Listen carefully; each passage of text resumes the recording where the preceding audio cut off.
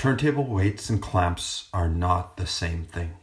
Weights slide onto the spindle and are quite heavy. Clamps screw onto the spindle or apply pressure without adding weight.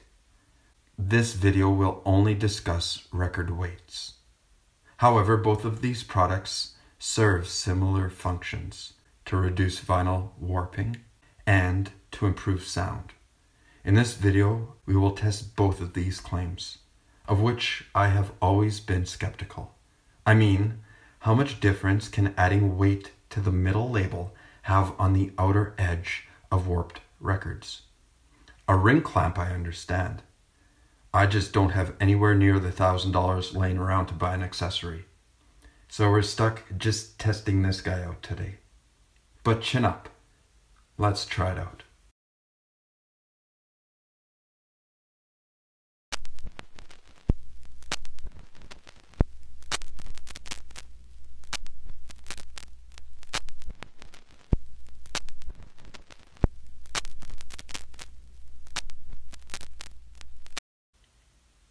There is absolutely an improvement with the weight, no question.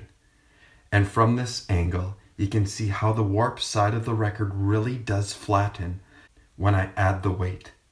Let's move into our second round of testing to see if it impacts the sound as well. Open up, honey, it's your lover boy, me that's knocking. Open up, honey, it's your lover boy, me that's knocking. Open up, honey, it's your lover boy, me that's knocking. Open up, honey, it's your lover boy, me that's knocking. We made out under the stars, you told me I'm the only one.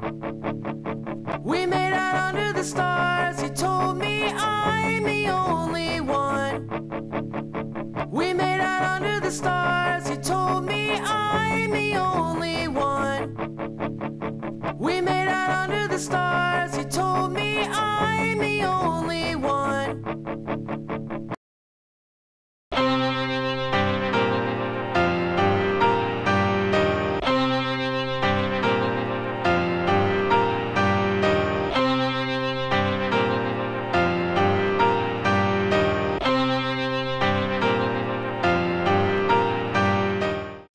Personally, I struggled to hear any difference.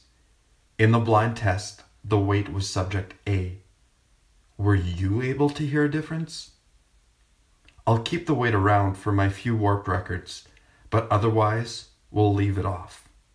I hope this video helped you out.